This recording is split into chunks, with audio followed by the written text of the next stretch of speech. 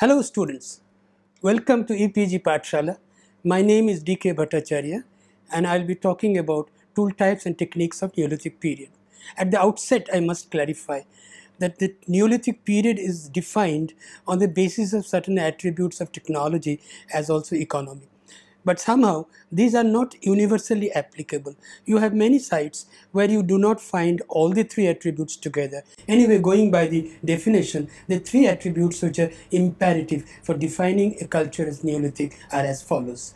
Number one, it has to have seed which can be done in a paleobotany lab. It can be defined as having been created by what is known as homogeneous planting and domestication. So the presence of a domesticated seed is imperative in defining the culture as Neolithic period. In the same way, the presence of pottery is also taken as imperative for defining Neolithic culture. And the third attribute, which is taken as imperative for defining Neolithic culture, is the presence of a celt. A celt is a Neolithic stone tool. Fourth and final is the evidence of permanent habitation for Neolithic period is also a very important attribute of defining it. It must be emphasized that 400,000 years ago, we have evidence of permanent structure being made in French Riviera at a site called Terra Amata. Similarly, we have the evidence of permanent structure having been made in Sarai Nahar, and you know that it is dated to 9000 BC. So we do have one or two evidence of permanent structure having been made before the Neolithic culture, but by and large, the evidence of permanent structure is taken as evidence of Neolithic on the ground that if you are doing farming, you have to stay put at one place for at least 90 days before the seeds are ripened and they are dried and you can do the harvesting of the seed. So you cannot just leave your plants and go away elsewhere, and therefore by implication and logic you must be creating some kind of a permanent structure. And the permanent structure always is taken as daub, and mostly in India at least daub and wattle and daub structure. Wattle and daub is you take dried branches of trees and bushes and make a net of it and then plaster mud from both the sides to create a wall. This kind of structure has been found in all early Neolithic and even early Chalcolithic sites in India. Having said as much as the definitional attribute, we must look at the word Stone Age axe, which is called a celt, C-E-L-T. A Stone Age axe is taken as determining evidence or definitional evidence of a Neolithic culture on the ground that a culture where you have first taken to clearing a virgin forest. A virgin forest needs to be cleared for making a kind of a farmland where sun can reach the ground. You see, in kind of a forested region, the canopy of the trees are such joined that the sun cannot reach the ground. So the first thing that you require in order to make a place or a farming land where sun can reach is to cut a tree. How can you cut a tree without having any metal implements? Now, this was something which is enigmatic. For a long time, we have been accepting, no, farming was done along river beds where some monsoonic overflow had created some silt and a little strip of thing could be used to create one kind of a crop. But it's not true, because the moment you take into farming, your population increases in an exponential manner. 4 becomes 16 and 16 becomes 256. So your exponential increase of the population means that you have to constantly increase the withdrawal of the subsistence base from the land, and you constantly require a larger farmland. And if you require a larger farmland, you have no other alternative but to cut the tree. How do you cut a live tree without having any metal implement? It is argued that they created a kind of stone tool which is called a stone axe by a very systematic method. They picked up a stone and then created a kind of a hand axe of the lower Paleolithic kind by taking flakes out, and the flakes have been taken out good enough. Then what you do is that you use a pecking technique by taking a cylinder hammer and break the ridges between the two scars. If the two scars are meeting at a point, there will be a ridge, and you bake the ridges. So it is called pecking. So flaking and then is pecking. And after pecking has been done, it looks something like this. it has become smooth and you can't see the intersection of the scars, then you put sand and water on granite slabs and rub it. And this rubbing has been called as grinding and polishing. Some people believe that polishing is a separate technique. No. Grinding and polishing is a term used in conjugation to mean that grinding to done in order to create a polished surface. You can see the polished surface. So you have a large amount of sites, in many sites, where you have found big stones, granites, in which grooves, parallel grooves are there. And you know, in these groups have been created by constantly rubbing these tools in order to create a sharp border. Now, this sharp border that has been created is so sturdy, almost comparable. It is so sturdy that it's almost comparable to a metal axe. Now, this is called a Neolithic celt. I repeat again, a Neolithic celt is prepared by first flaking and then pecking and then grinding and polishing. It is incidentally important for us to know that this implement is taken so cardinal to human civilizational growth. I repeat, so cardinal to human civilizational growth that in the papal headquarters in Vatican, the emblem has a kind of a man holding a celt.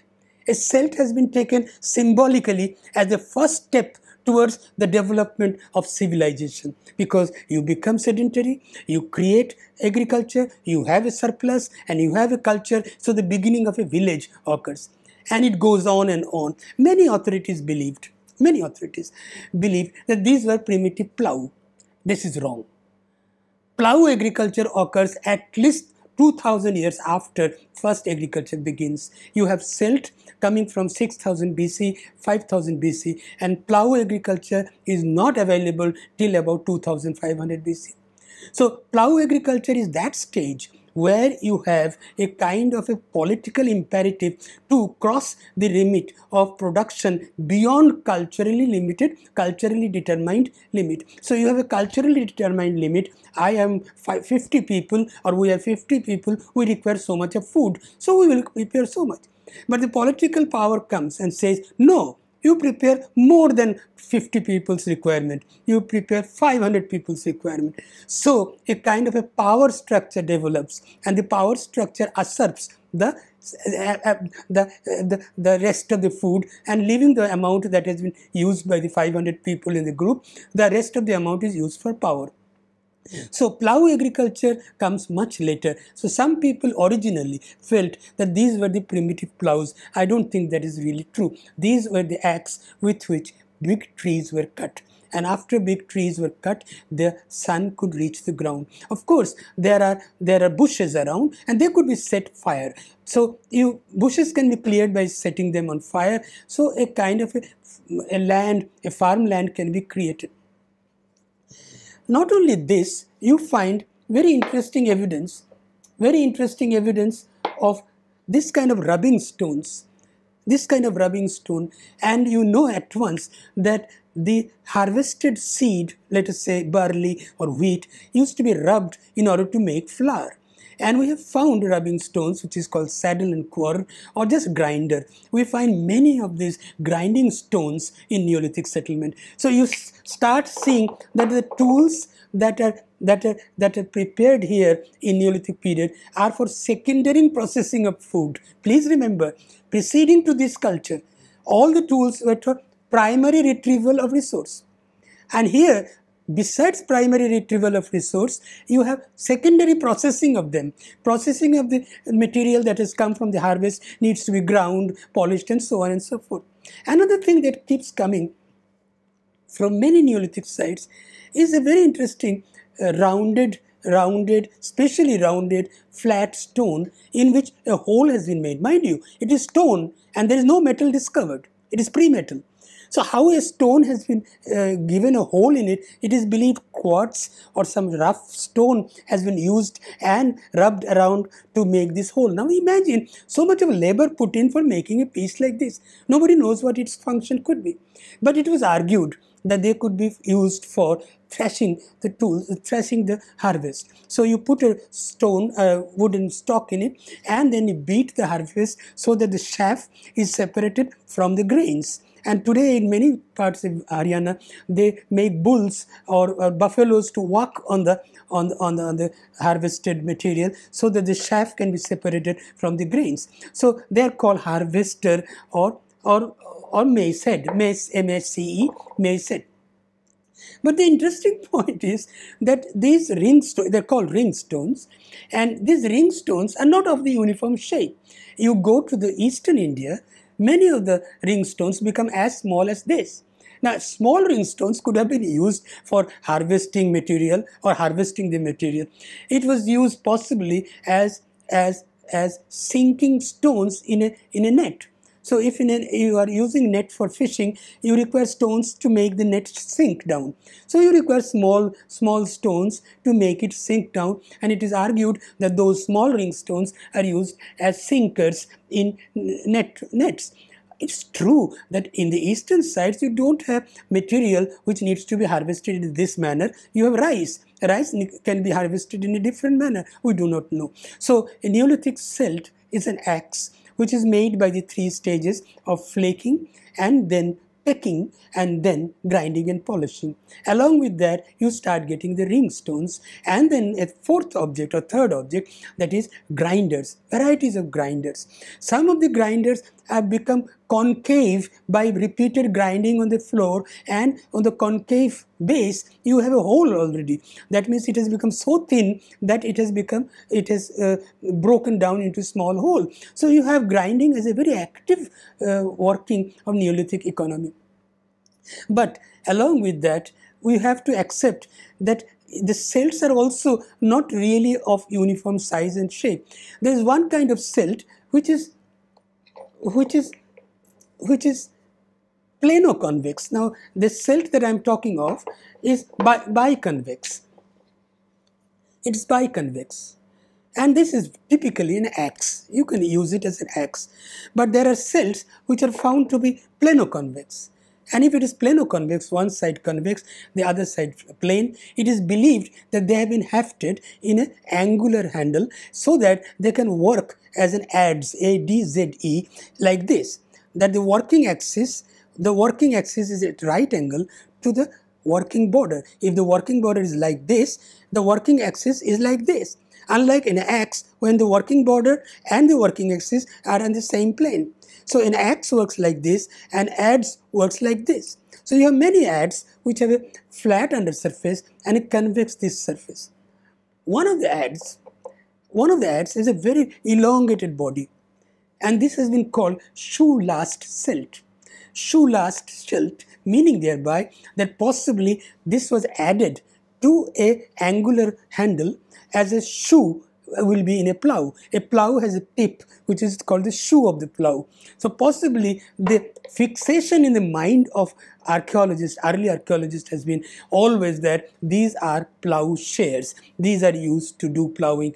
I am trying to say that it is difficult to prove that plough agriculture was there before 2000 BC. And though farming on Neolithic begins in 6000 BC. So 4000 years is thousands of generations. 20 years is taken as one generation. So you can see 4,000 years is a lot of time. And I don't think these were evolved because of ploughing or used as plough. They are used to cut the forest, the virgin forest. For the first time, man is trying to open the forest for the sun to come and reach the farming land, and you can do farm economy. So the material that we find in Neolithic period has to be not compared in terms of technomorphological variegated development as we have in Mesolithic or in Paleolithic. It has to be seen in terms of variegated functions. We know that Neolithic economy is one which may not be universal all around. There may be one Neolithic economy happening, let us say, at 6000 BC in Gorakhpur, in a site called Lahura Deba, and there may be another Neolithic economy in Saran district of Bihar, and the date is 1800. 6000 BC, 1800. In other words, the decision to do farming is entirely upon the community. It doesn't mean the whole over India has to convert themselves into Neolithic economy on the same day. No. Otherwise, there would not have been hunter-gatherers present even today. Even today, you have Birhots in Bihar who are hunter-gatherers. That doesn't mean that Neolithic has not come to them yet. The point is, the choice to taking a farming economy is not universal. The choice of taking to farming economy depends on several factors. And one of the most important factor is social control. If a band of people, because it is a labor-intensive economy, and if it is a labor-intensive economy, there are a large number of people who have to be brought into the labor pool. And the labor pool, two hands come, with every two hands comes a mouth. So if you borrow hands and ask them, please help me in my agriculture, everyone who is giving the labor will say, what about my share? How much do I get? So management of the labor, so that there is no revolution in the labor pool, there is no terrorism in the labor pool, the social control of the labor, if it is success, then only Neolithic becomes a success. Otherwise, Neolithic everybody can't do. We have many sites. There is a site called Tel Muribad in Syria, where the lower layer is Neolithic, the upper layer is pastoral. They couldn't sustain it. Neolithic couldn't be sustained unless the social control or social management or human management has been mastered. So it is a classic evidence of like business management, classic evidence of labor management. It is believed that labor management can be sometimes done by way of, let us say, power, is sword. We have evidence in Syria, not in Syria, in Iraq, Sumeria, where you find militarization. So with power of sword, they have brought slaves, and slaves acted as labor.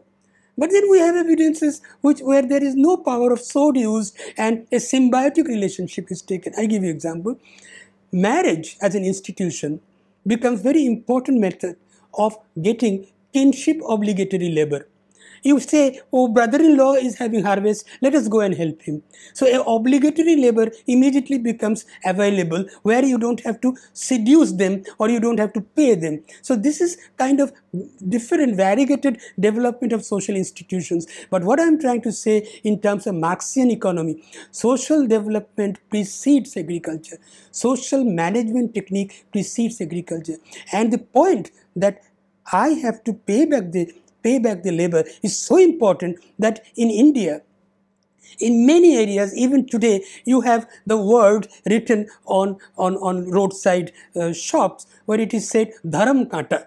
Dharam kata means, say, honest balance. Honest, religiously committed balance. I commit the honesty of balancing the right amount to give it back to you. So the assurance of returning, redistribution of the produce becomes cardinal to the success of Neolithic economy.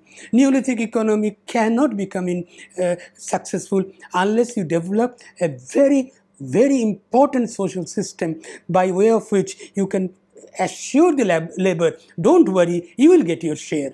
Don't worry, I will pay you back. Dharam kata. And this paying back assurance is the crux of development of Neolithic economy, which otherwise cannot be proved in archaeology. In no archaeological excavation, you can prove that this kind of labor management was successfully operated.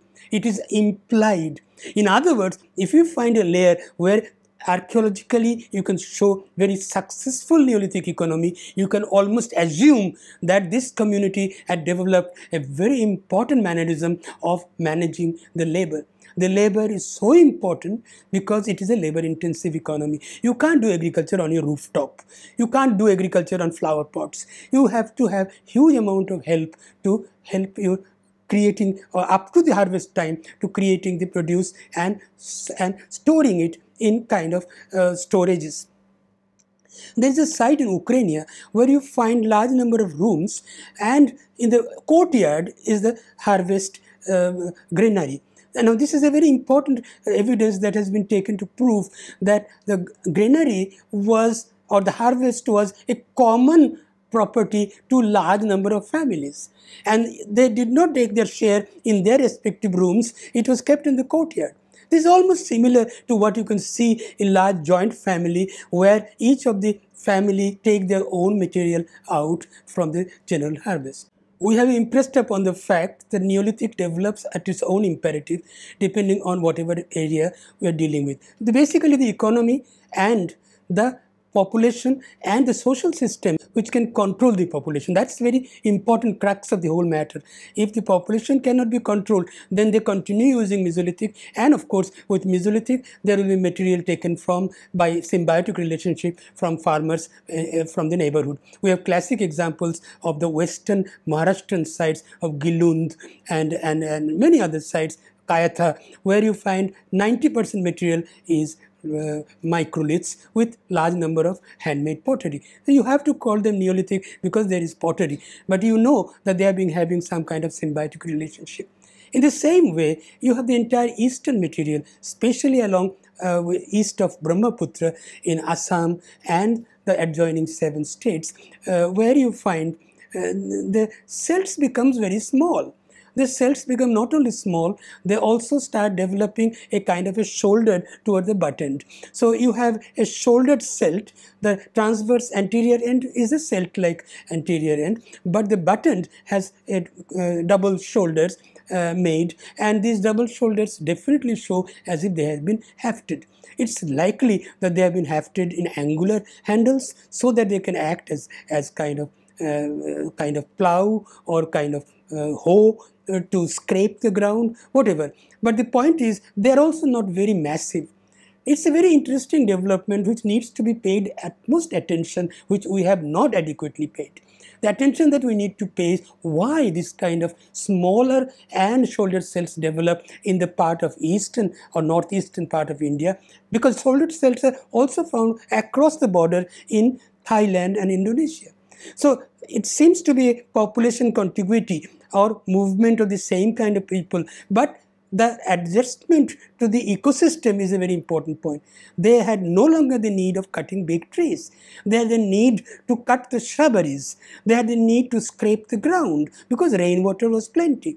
But there was no development of a large-scale Neolithic site here. So large-scale Neolithic site does not develop at places which has large amount of rainfall. This is a very interesting point that needs to look into. And you try to see the Neolithic sites of, let us say, Navdatuli, or Neolithic site of, let us say, Lauradeva or Chirand, large expanses of area which, let us say, 60 to 55 degree inches rainfall a year, and reasonably long period of dry, lot of sun, and you have a kind of beautiful one crop very easily brought out if you can handle the population. What is important is to have a kind of a social control on the population, the labor that you have borrowed. And this kind of a labor control seems to have been mastered already by 6000 BC in the northern part of India. But eastern part of India, it seems to be part of a lineage doing jhum cultivation, scraping the borderland or the slopes of land of the herbs and various shrubberies, and creating their own kind of mixed plantation. So here is a development which needs to be understood not with a magnum large term called Neolithic techniques and types, but in terms of Neolithic of the variegated forms on the various kinds of ecosystem adaptation. You have varieties of ways in which ecosystem adaptation is visible in India. Whole of South India has the Deccan Neolithic, which you have already talked of, and you know Deccan Neolithic development is entirely pastoral based, and it is of entirely different kind from those of the northern India. So Neolithic per se is all right, it's a word we use to mean productive economy, but it still doesn't say that the productive economy will be of uniform kind all over the ecosystem. So what is the master of the drama is the ecosystem. And what is the master of the drama is the population that creates a kind of a social management to handle that ecosystem which they have chosen for their adaptation. You don't have a large village in whole of Assam. You have small sites. You do not get large village settlements like you get in Chirand or you get in Lauradeva. we need to go back to South India. Suddenly, when you talk about Neolithic types and techniques, you cannot just stop at North India or East India. You need to pay some attention to the large landmass from, say, Narmada down to almost Kaveri, which is a large landmass of India, having a very specific kind of adaptation called Deccan Neolithic. Now, in the Deccan Neolithic, the cells are massive. The point is, if they were pastoral, what were they doing with the cells? And we have hundreds of varieties of cells coming from Deccan Neolithic, where the butt end is blunted, butt end is bigger and not pointed, butt end is broad and not pointed. It of course proves nothing except for the fact that how they were hafted. Hafting must have been done in a specific manner. But the point that is important to see is the Deccan soil is a very thin layer of secondary deposit over the basalt or the Deccan trap. Deccan trap is a strong base of rock on which a thin veneer of soil is available. And this thin veneer of soil cannot give you an intensive production economy. It may have given you a production economy which could be of a sustainable nature, and no wonder they chose ragi and hulgi and millets. And you can see that they are collecting large amount of date palms, khajur, and that means they're still not given up their habit of hunting and gathering. So they are still gathering date palm, and we have horse grain, gram, and we have ragi and hulgi and millets, but not wheat, not barley. So you have wheat and barley is not impossible to plant unless you winter rain, and there is no winter rain in Deccan Plateau. So this is a rain shadow area where half of the rain of the eastern monsoon and the western monsoon is taken by the two ghats, and the mid plain remain basically 25 inches or 22 inches. This is a very arid zone, and this arid zone was possibly acceptable to them, or when they chose adaptation to them, they took to pastoralism. Pastoralism requires a kind of small veneer of land with little grassland on top. So you have a huge amount of grassland available, and this was the subsistence base chosen by people in southern India. Another important thing that needs to be accepted is that when you have agriculture, you have to have some kind of very strong inheritance law. Agriculture means every generation the land cannot be divided into the children. So by the time the nth generation comes, the land becomes the size of a biscuit. So what they do, they create a very specific kind of inheritance law where agriculture is successful. I am talking about the social control. So the agriculture people will develop a kind of social control where they say, no, you have a mitakshara system or a dayabhaga system or a primogeniture system where the eldest son will inherit the land, land cannot be divided, the produce can be divided. But when you come to pastoralism, you have 20 cows, and you have say 7 children or 5 children. You give each one of them a pair of a cow and a bull. You give them when they are getting married. By the time they have their first child born, the 2 will become 4. And by the time the child is wanting to separate out, the 4 will become 16. So you see, one point in pastoralism is that the subsistence base is elastic. It multiplies itself. And you don't have to have very rigorous inheritance law. You go to northern India where agriculture has been successful. My God, the amount of rigorosity of the law, pindadana, and the kind of inheritance that is maintained by the village is very rigorous. But you come to the pastoral group, and you have similar sites, evidences from Middle East also. In the pastoral group, they are laissez-faire in their inheritance law. You have large amount of cows and bulls. You can share some with the children. The children will see them multiplied in the course of time. So the point I'm trying to make again is that the social system, not only the tools, the social system also kind of suits itself to the ecosystem to which you have chosen to adapt. You have chosen to adapt in an ecosystem where you can grow some kind of sturdy, drought-resistant crop like ragi and hulgi, that is Dolichos biflorus, and that you have a small harvest. You can't have an intensive harvest. And after the harvest is over, you set fire to the cow dung and you start moving with a flock to give them grazing land in the uphills. And more you go towards the northern limits of Narmada, you have more rainfall available, so you have more of green grass available. You come back when they have their winter, you come back to your place and again you start getting another crop, and the ash that is created by your setting fire to the cow dung has cleared the land, and you have your cows and buffaloes kept in the pen. So it's a kind of a cyclic thing that has developed in an area which is a specific ecosystem. So the crux of the issue of Neolithic is what ecosystem has one chosen. And depending on what ecosystem one is chosen for subsistence base, the agriculture or the farming that is done is according to that. And we have classic example of Eastern India where shoulder celts are available.